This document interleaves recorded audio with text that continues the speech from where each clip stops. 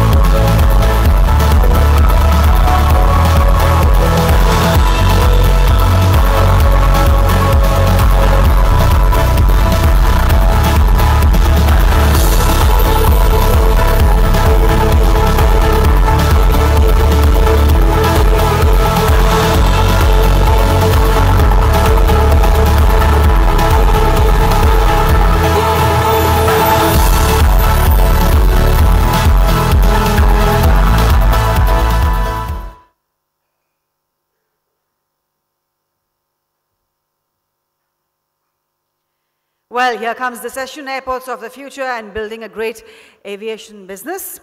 I'd like to invite on stage the moderator of this session, Mr.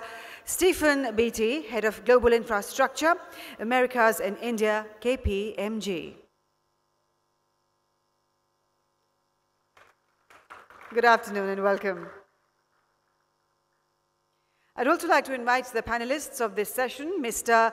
Takeshi Muraoka, DG Natural Disaster Prevention, Civil Aviation Bureau, Ministry of Land, Infrastructure, Transport and Tourism, Japan. Welcome. With him, the interpreter. I'd also like to welcome on stage Ms. Winsome Lenfert, Deputy Associate Administrator, FAA.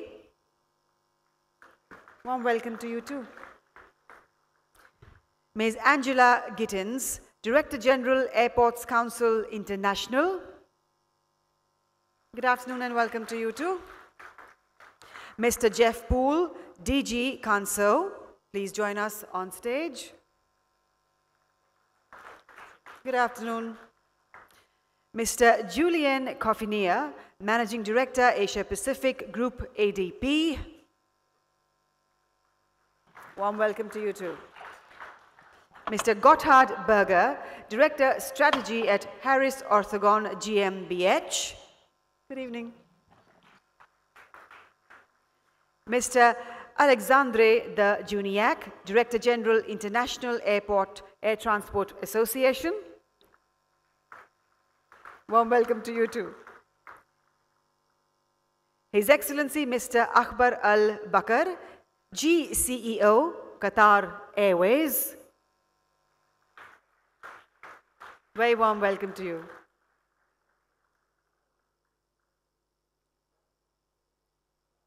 Good afternoon. And Mr. Daniel Bircher, CEO of Zurich Airport, Asia. I now hand this over to the Honorable Moderator of the session.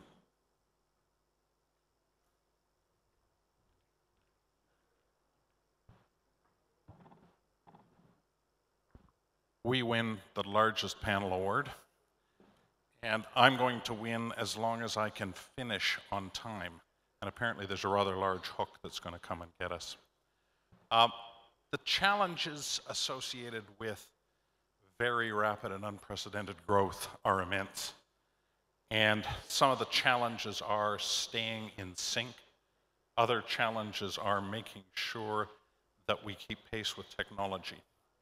And my panel itself doesn't need an introduction, but I would ask as we go through that you understand we have representatives from all facets of the sector. First question to Alexandre. As DG of IATA, could you give us a bit of an indication of the airline's perspective on what needs to be done to ensure that we've got enough capacity in the right increments and at the right time? Thank you for asking me the question. So what has to be done is several things. First of all, make the right decision at the right time to build the capacity, whether it's in airport or air traffic control. Secondly, invest in the right technology. We have a lot of programs, to optimize the current infrastructure. To give you an example, we have a program to speed up the flux of people on the ground in the security system, which is a pain for everyone. So let's face it. Thirdly, we use digitalization in airlines, to dramatically enhance the relation with the customer, to be able to customize the offer, to know him better, to propose him the right, product or service. And so that's the third point. And fourth, we ask all governments to create the right conditions for the aviation to develop lower cost, invest in technology, facilitate the barriers or lift the barriers for administrative or cost barriers everywhere. So that's where we are pushing. It's a very interesting and vexing problem to make sure that we stay in balance. And the challenge of economics, the challenge of facilities is very, very difficult to get right, particularly when things come, the capacity increments are very large. And I sympathize completely with your statements. Angela, from the airport's perspective, what changes do you see as necessary in how we evolve to meet the capacity challenges of the future? I think we have to. I think we have to recognize that we can't keep doing things the way we've been doing it. We estimate that passenger traffic demand will double in the next 15 to 17 years, depending on whose forecast you want to use. We can't double the number of airports around the world. We can't double the number of runways. We can't double the infrastructure. So we have to use it better. I mean, yes, we will need more infrastructure, particularly in places like India. But everywhere in the world is going to have to make changes, make the use of technology, let technology work for us, not against us, so that we become more efficient, have better utilization. I would say that more countries need to do what India is doing, which developed an aviation plan, put on the table what its vision is, and set out to try to realize that vision. We can't just keep doing things in an ad hoc way, the way aviation has grown. And that goes for the countries that are going to have this huge growth, like India, but it also goes for mature markets like the US and Western Europe. So we're all going to have to work together more, and I know we always say that, but it's becoming more and more critical to work together, to share information, and to work in partnership, because we're all going to strangle if we don't. Particularly if any one element becomes radically out of sync with others. That's right. It all has to stay in balance, and not just at the airport, in the sky, on the ground. People have to be able to get to and from the airport as well. So we can only go as quickly as the slowest part of the system. Jeff, that then poses the question to you. For everything that happens in the air, as DG Kenso, how does that factor in? Right, thank you. Well, I find myself in the very unusual position of having to agree entirely with both Alexandra and Angela at the same time. It's important to understand that air traffic management is the invisible part of the aviation chain, and that has meant that it's sometimes suffered in terms of the investments.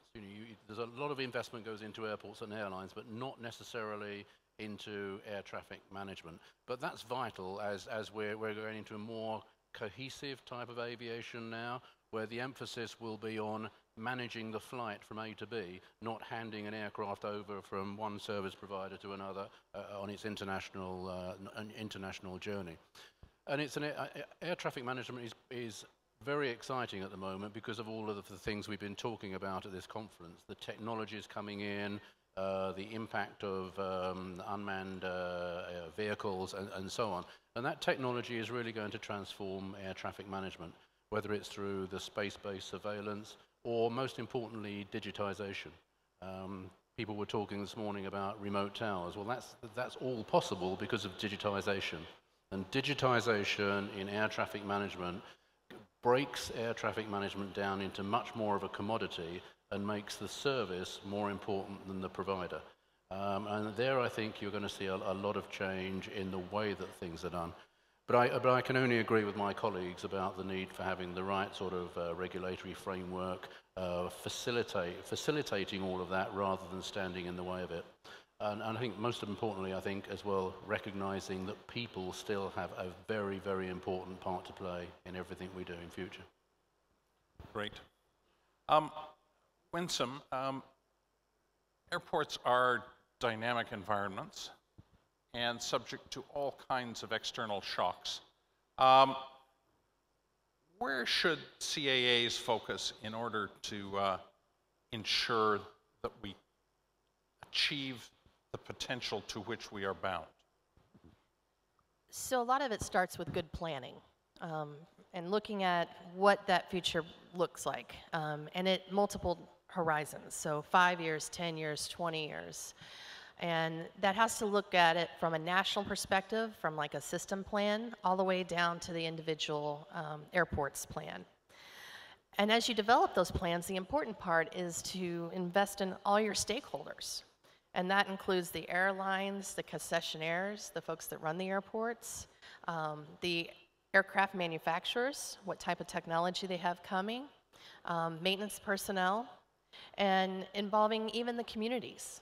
Because it's important to involve all of those stakeholders so that an airport can withstand not just technology pressures, but also political pressures. And so that you're developing something that is incremental, that can withstand time, and that can withstand changes in priorities. And so if you take it from an incremental approach and looking at it from a longer term perspective, I think it will help withstand and continue success. But you've just defined how to achieve the impossible, how to balance all of those stakeholders' interests in a very public forum with different users and different consumers continuously agitating that their interests should come first. So it's not going to be an easy path, is it? It never is. But you got to try, because if not, you won't see success. Yes. Well, we'll come back to something that I think is really important. We spend an awful lot of time talking about the present, and one of my observations about this event is we've really well captured the today of India.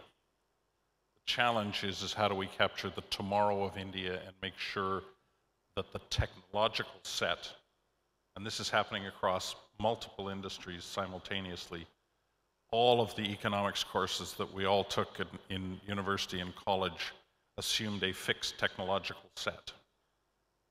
And in the next 20 years, we're going to see a massive change in the technological set that confronts and facilitates the operation of the aviation system.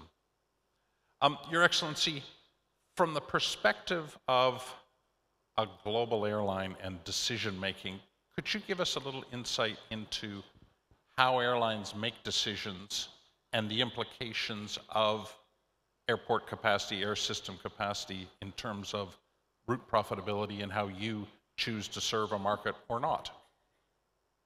So you want to know about the secrets how we conduct our business? Exactly. Okay. I have a lot of airline colleagues here, so I have to be careful how much I give out.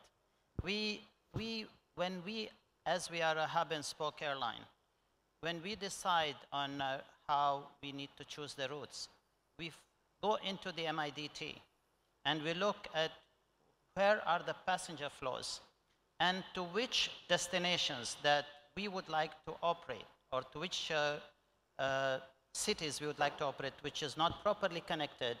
And these passenger flows that are going through have to do multiple stops, or where we see we can start launching the routes where we could cut the travel time significantly. And this is where we start deciding on which routes we are going to launch and when we are going to launch, and which routes will complement the routes that we are already operating. But also, sometimes we go with intuition.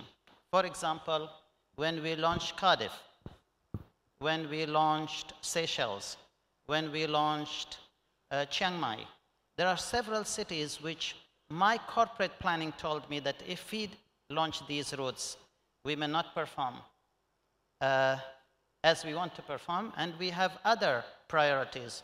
And of course, me as a CEO, I have to overrule sometimes my planning people and direct them to the routes I think would be very beneficial to our network.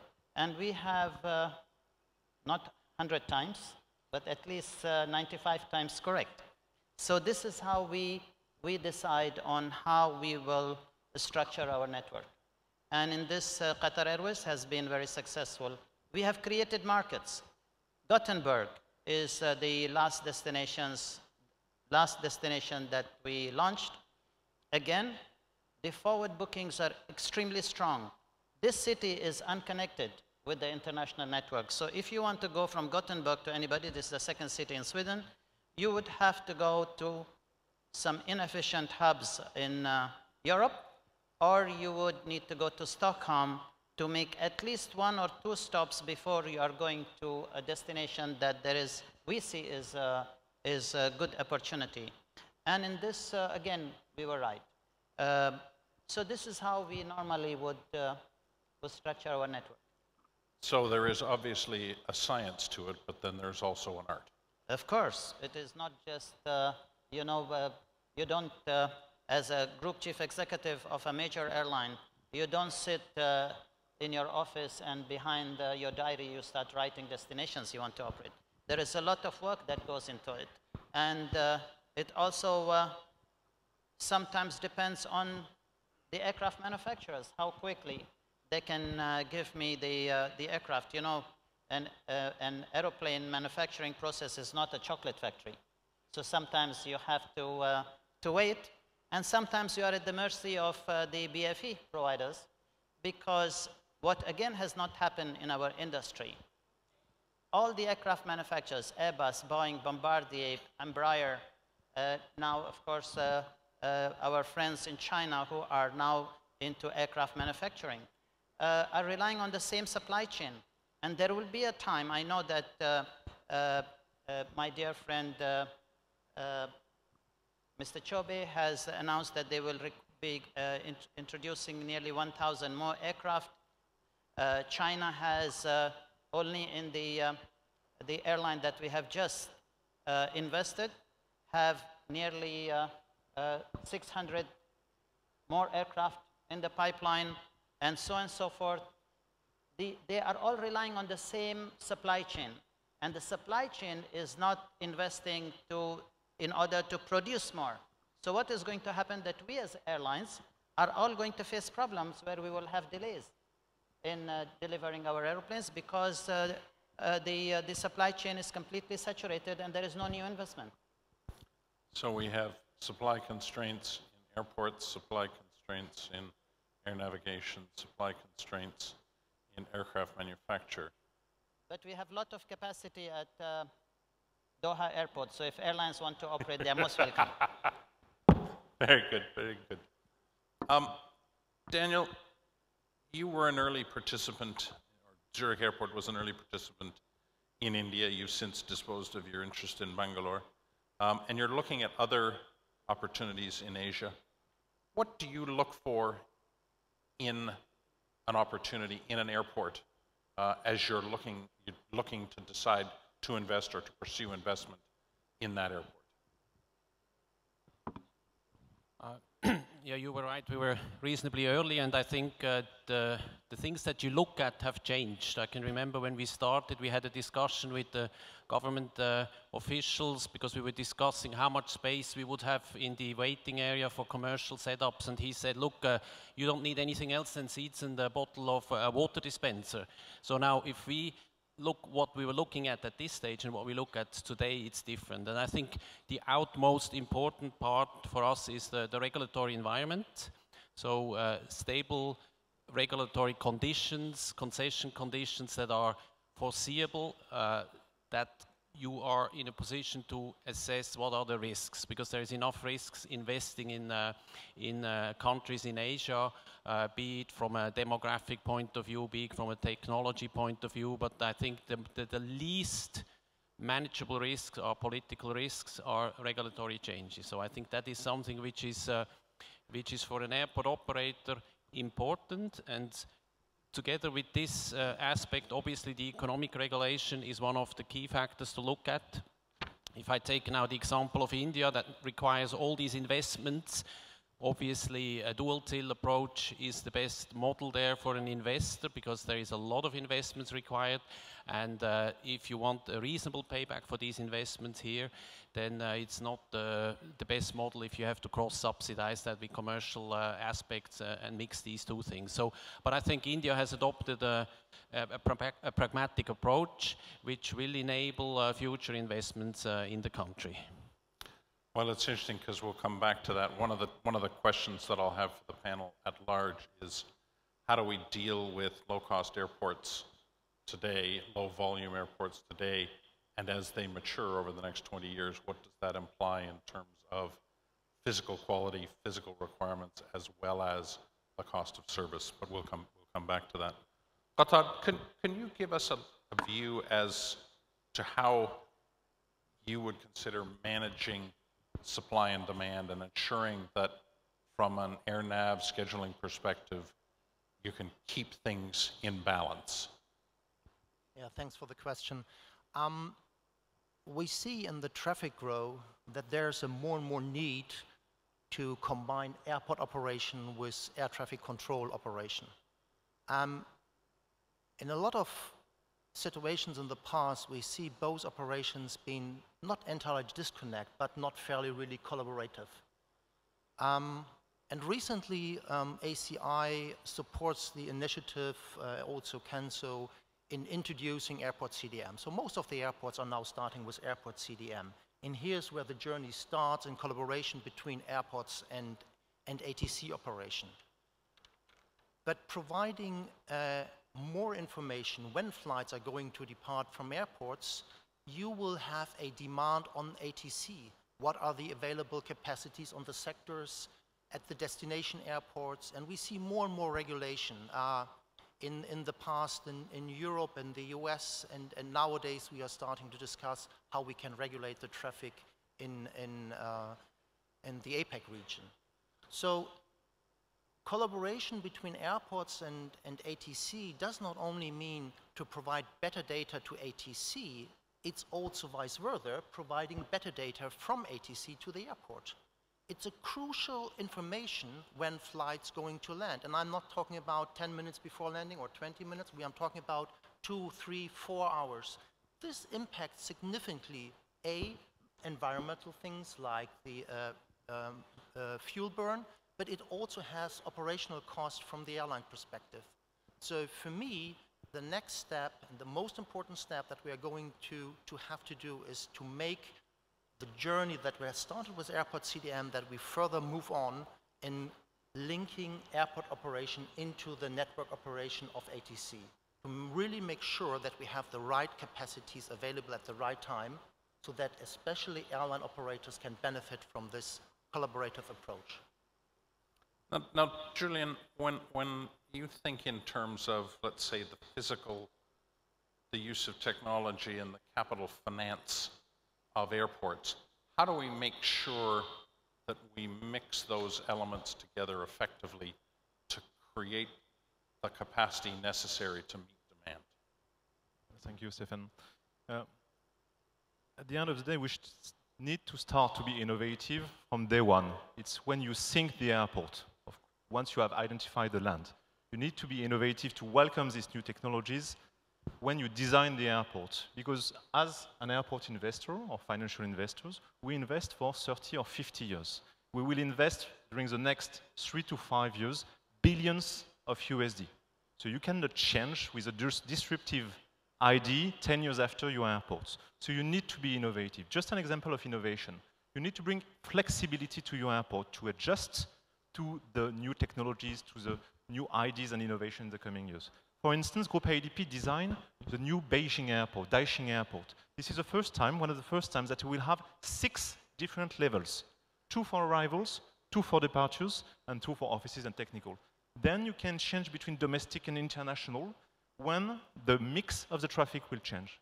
You can also bring some innovation in order to face those challenges by using some new tools, simulation tools, virtual reality, increased reality, to think and to help decision makers at the state level to help them make the best decision for the airport. And then when it comes to financing, because it's also a big part in order to make reality an airport, I must say that there is not much innovation in financing. You're still in concrete. You're building something which is concrete, and lenders are lending money just like they used to lend money 10 years ago with project finance. But we need that. It's clear. So in terms of capital financing, I would just add one thing. There is a new trend, which is also the future of the airport. Lenders are more and more demanding in terms of compliance, of course, but they also want to be sure that the airport operator, the airport investor, is developing with sustainability the airport, having values to accompany the development of all stakeholders, the neighborhood, the territories around the airport. And this is how you can make an airport a success when everybody's around the airport, not only the users, are part of this ecosystem. Because an airport, at the end of the day, is a system of systems. It's interesting because when you describe it, the finance business views an airport almost as a single asset. And really, as we look at it, and we start to look at it over the long term, that approach actually creates a structural rigidity in the ability to add capacity. And as we view regulation will increasingly become part of the equation that allows flexibility to enter in and allows a long-term sustainable model to be developed. Much of project finance doesn't allow that in today's model. I think just one point on regulation. Why do we have regulation? We have regulation to avoid monopoly situation. So this is necessary regulation. Then there will be this endless debate between, shall we have a single till, dual till, we have hybrid till, in Paris we have adjusted till. So at the end of the day, it's just a question of a trend that a French, German, and Indian government will have to give to the airport regulation. And why do we need regulation? It's also because thanks to regulation, we can finance the airports. Lenders are lending money because they have visibility on how the tariff will increase or decrease. It may happen. Yes. Well, and regulation to protect both the regulated and the user.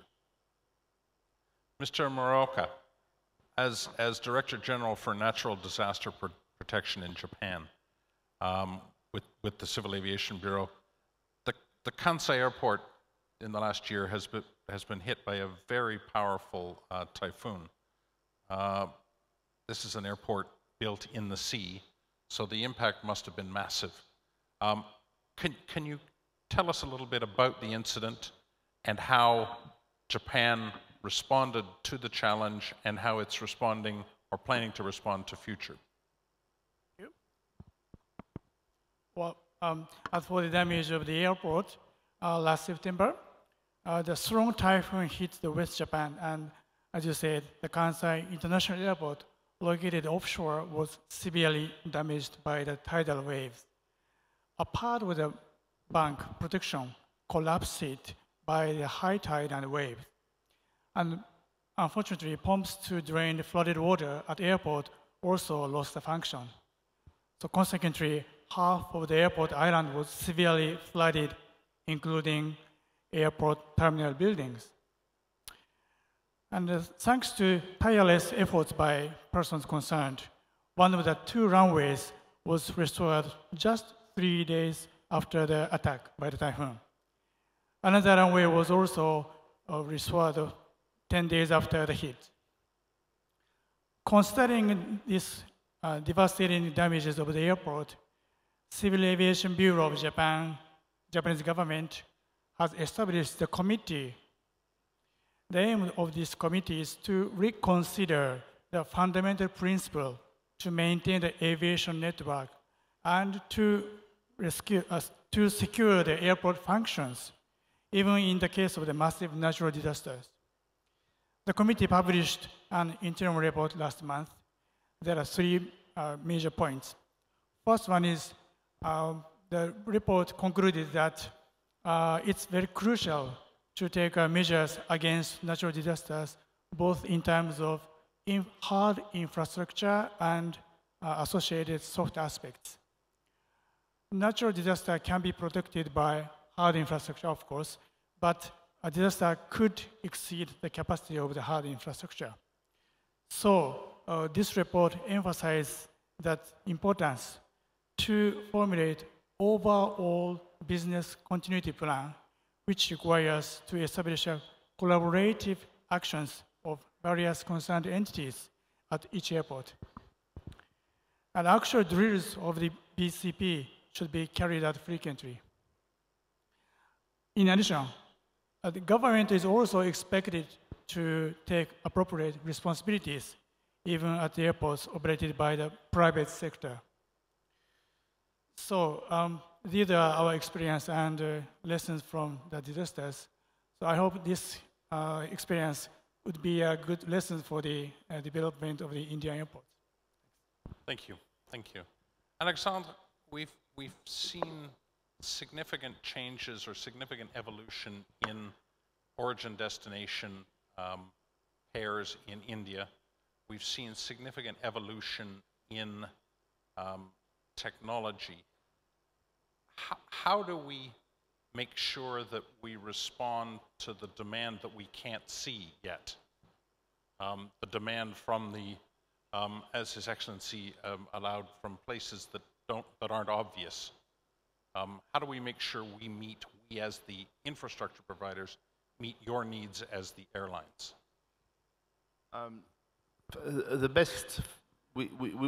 We think the best way for a government or a country to meet the expectations and to answer the demand is to be able to build a national aviation plan, a kind of national aviation strategy. So it means that we encourage government, and the government of India has done a very good job in that respect in designing the 2040 objective for India, because it aligns the various interests towards the same objective. We are in another part of the world, in Europe, we are asking state by state each government to set up a national airspace strategy, also to align all the interests with another purpose, is to have to push the single European sky forward, which is still another objective. having a plan at the national level decided by the highest political authorities, fixing the right objectives, aligning the interest, that's, we think, the first key step. And it's not very frequent. Sometimes we have bits and pieces, but they are not designed and integrated in the consistent plan. So the Indian National Plan is actually quite unusual in its explicitness. Are there other countries that you would highlight as having good plans or having communicated effectively? I will tell you, I speak under the control of my chairman who is there, but you know, his country, Qatar, has had a national aviation strategy for years. Successful. Effectively communicated, taking into account the needs of all and being responsive and setting the agenda. Angela, how do you see low-cost airports evolving? We've heard a lot about low-cost. We've heard a lot about 100 low-cost airports or thereabouts. How do you see them evolving over time? And what do you see consumer demand doing as national income rises and personal disposable income rises? Let me first ask, do you mean airports that are designed to accommodate low-cost carriers, or are you talking about the more remote or airports in remote locations which need to be at the lowest possible cost in order to satisfy the market that it serves? I think initially in India, I'm talking about both simultaneously, recognizing that yields are very slim in India, so we're dealing with low cost at the same time. Yeah, with respect to trying to build airports for the low-cost carrier market is a very kind of treacherous situation, because business models can change, and we've seen that with various airlines and at various airports that have tried to customize its infrastructure for a particular business model of a carrier, and then either the carrier goes away or the carrier changes its business model. And as we've discussed, it's not that easy to change your infrastructure around. We also have to recognize that although the carrier may have a certain business model, that doesn't mean its passengers have that same business model. So we saw at one airport, for example, that built it was a purpose-built terminal for a low-cost carrier, but its passengers wanted the same amenities that the passengers of a full-service carrier. And so it was a failure. And they actually had to tear it down and start over. So the airport, the owner, has to think of kind of its market basics and look at the true end user, which is the passenger or the shipper, not just the customer that's sitting in front of them, which is the airline. And I guess in the context of India, with massive growth in personal disposable income and significant changes over the next 20 years, we're really going to see a change in customer expectations, end customer expectations. Well, that's right, and I think customer service really needs to be kept in mind no matter what the kind of the amenities of the airport are. It could be very basic and very and purely functional, just the safety and security to be taken care of, but that doesn't mean a lower level of customer service, and so you always have to track what your passengers' needs, expectations, and perceptions are of that airport. And I think that will keep you in better stead and signal to you when you need to upgrade the offerings in your facility. And I guess another example would be security and the implications of security at both full-service airports and low-cost, you can't just do half a job in a low-cost airport, in a low-cost facility. Well, the security consequences and the security provisions have to be the same. I mean, it doesn't do you any good to have low security at one airport and then the passengers go to another airport and you know, now there's security, but you know, if you've had a problem, you've already had the problem.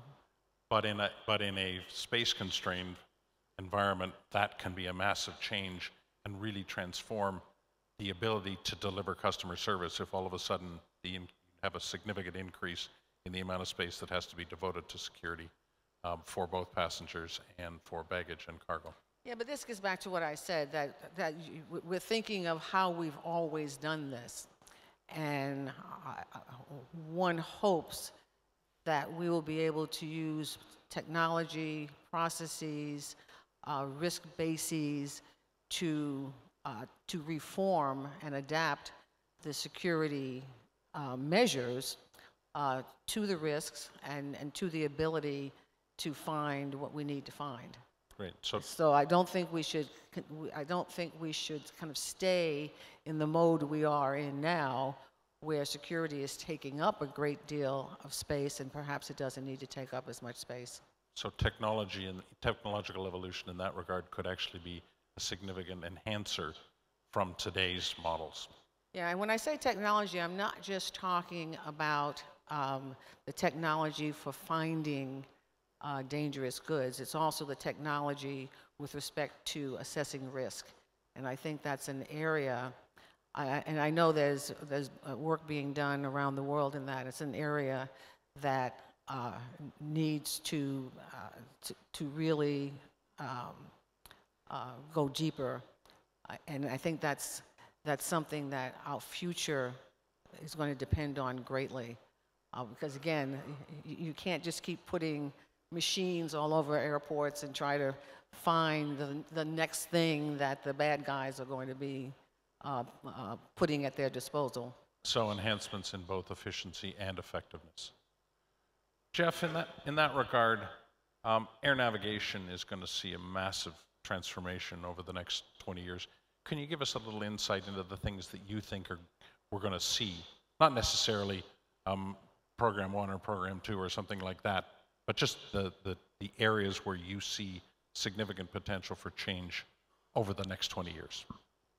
So it's a big question, but I think it's all coming through the new technologies. Basically, that's what's going to be transforming air traffic management. I mentioned some of those this morning.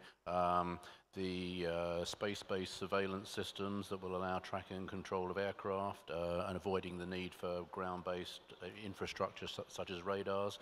You've got digitized towers, not just the remote ones, but the main ones in cities.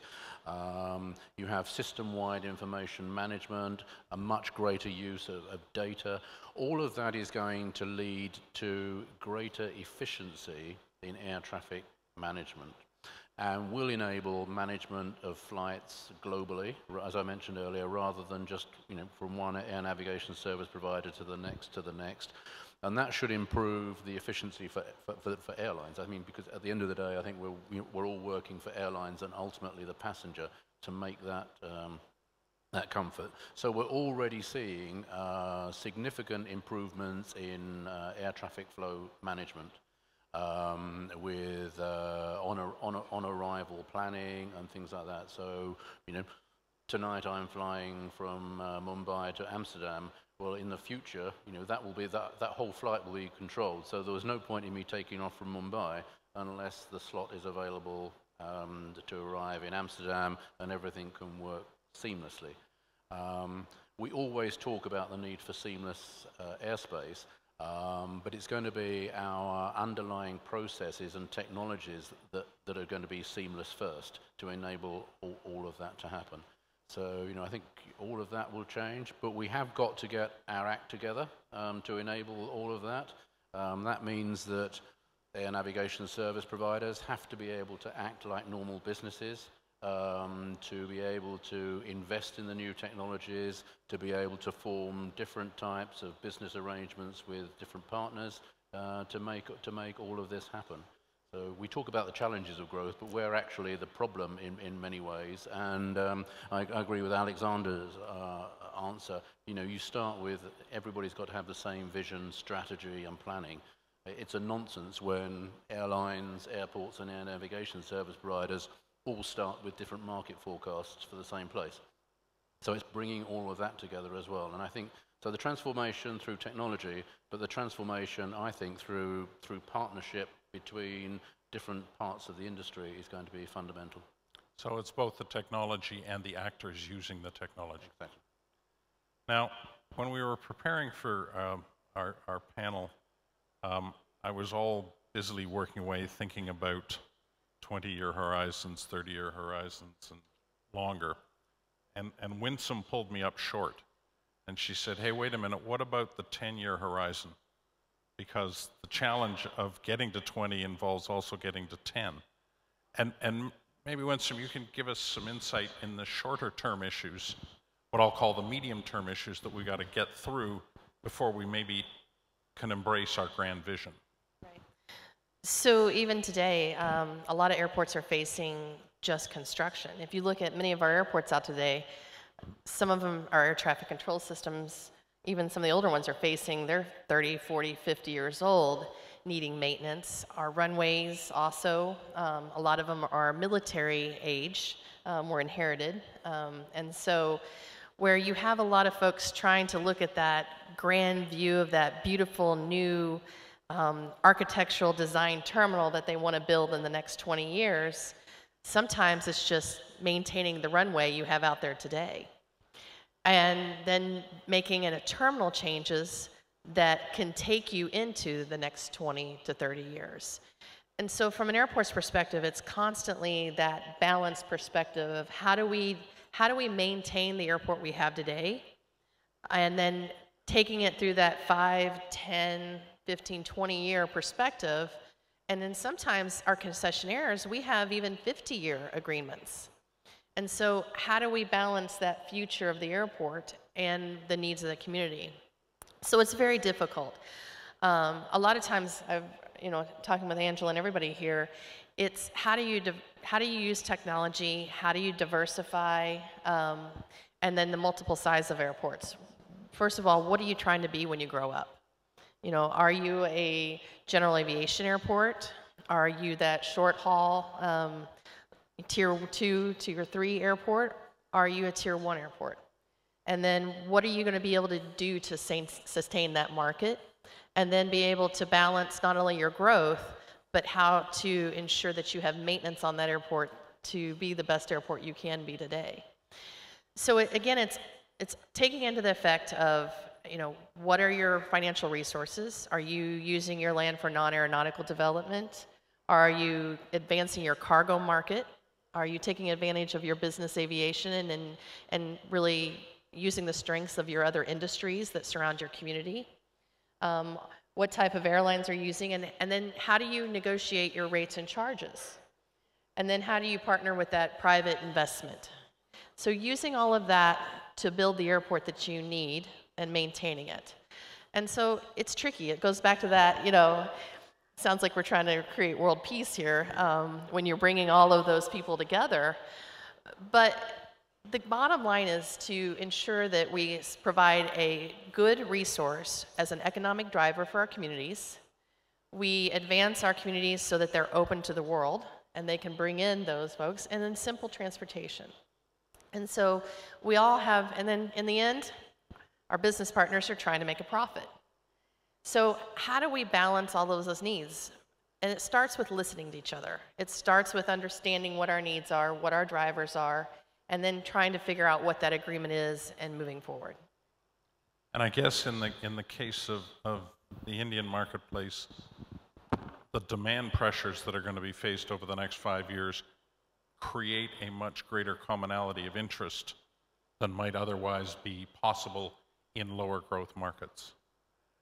Julien, can you give us a view, your view on how we deal with low traffic airports, particularly from a regulatory perspective, and how we ensure financial viability today and financial viability in the future when demand has really evolved? Thank you. There is no magic trick. Unfortunately, and under the control of Angela, who published 1 year ago a study about that, under 1 million passengers, usually an airport is not profitable. So do not expect private players, private sector, to invest in an airport which has a low traffic, which is below 1 million passengers. An airport is offering a public service in order to connect different airports together. Connectivity is productivity. The more you connect, the more productivity you will get. So one of the only solutions in order to enhance the connectivity and then the productivity of a low traffic airport would be to organize a bundle of airports. This is where the private sector will be ready to finance. You have, let's say, a profitable engine, and then the rules of the game are clear. You also invest in small airports. This is what Group ADP did during 15 years in Mexico with 13 regional airports. We know that the Japanese government is organizing also currently a privatization of 7 airports on Hokkaido, of which 1 is highly profitable, 2 are break-even, and 4 are unprofitable. But at the end of the day, the consolidated is profitable. So bundling airports is a solution, and for the moment is a key solution in order to enhance low-traffic airports and develop them, because it will bring synergies. And I think, unfortunately, that's it. I do not see any other magic trick to develop a low-traffic airport by the private sector. Okay. And I've just received a note that the clock down there is wrong and that we have 5 minutes. None of us can see the clock, because that's why I stood up. And it says 13 minutes, but we have 5 minutes. So, Your Excellency, a very quick question in terms of your view of the Indian marketplace from the perspective of a global carrier. I have always mentioned that I have a huge admiration for what is happening in the aviation landscape in India.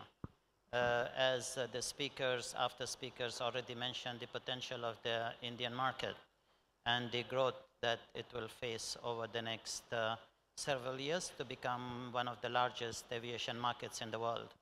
But there are going to be challenges to achieve that. First and foremost, there is an impressive growth of 22%, as was stated, over the last 4 years in the growth of the aviation market in India. But the aviation growth should not only be focused internally. You should also see what is going to be the growth of Indian market from overseas. Overseas growth is equally important as is the domestic growth, because it is the international traffic growth that will bring huge contribution to GDP.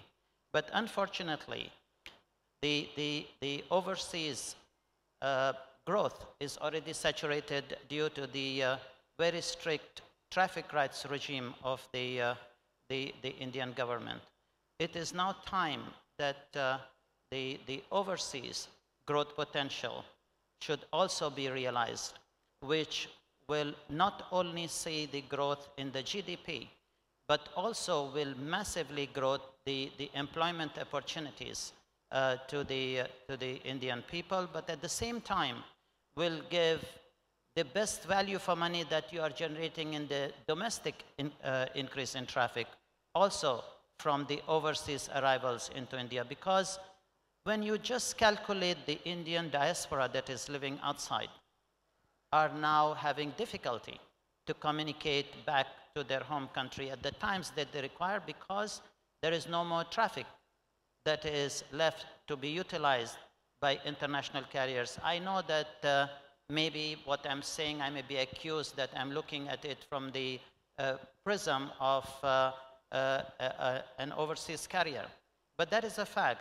Whenever you speak to any overseas carrier, my colleagues, when I speak to them in meetings at IATA, every single airline always mentions that the problem is that we cannot really contribute to the Indian growth potential from the perspective of foreign carriers. And you know, this whole growth story is a chicken and egg story. Each one of us, in domestic and foreign carriers, contribute to each other. So you can imagine if this growth of 22% year on year also happens from international carriers into India, you can see that it is not only going to take another 5 or 10 years for India to become the largest aviation market. It will actually expedite to put India into that high category of the world's largest aviation market. You already, the Honorable Minister of Civil Aviation mentioned that railways, for example, carried 8 billion people, nearly 7 times the population of India. You can also translate not that much, but in that category also for aviation market to grow in India, because a lot of people who are now in the category of the world's largest middle class population in India would also be able to benefit from this easy market access to foreign carriers. Thank you. Mr. Muraoka, one final question to you. India has a large labor market. Japan has a shrinking labor market. Airports traditionally have been quite labor intensive. How is Japan dealing with a less labor intensive or approaching a less labor intensive airport system? Thank you. As you mentioned, Japan is facing the possible population decline, and I understand that India has a huge, plenty of workforce, but we have to overcome how to cope with the workforce shortage in Japan. And the solution for the workforce shortage in Japan is to introduce automation using IT and AI. For example, please think about the airplane pushback operation by a towing tractor at the airport. At present, 4 or 5 operators are involved with this operation. We plan to introduce the remote-controlled equipment which can push airplane without tow bars into ears. This new method requires only 1 or 2 operators. In short, these automation can contribute to save workforce dramatically. In addition, reducing workforce in the maintenance and inspection work at the airport is another big challenge in Japan.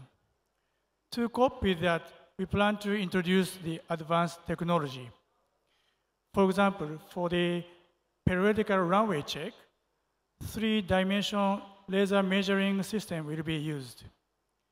This technology will contribute not only to save manpower, but also to recognize minor damage which cannot be detected by conventional methods. It also contributes to predict deterioration of the runway more accurately. These were the typical examples to tackle workforce shortage in Japan. Well, unfortunately, the panel has come to the end of its allotted time. I think we could probably spend most of the afternoon up here talking about it, but that wouldn't necessarily do justice to the followers and to the people who are about to present. So with that, I would ask you all to thank our panel and to congratulate me for getting done on time with the world's largest panel ever. Thank you very much, panel.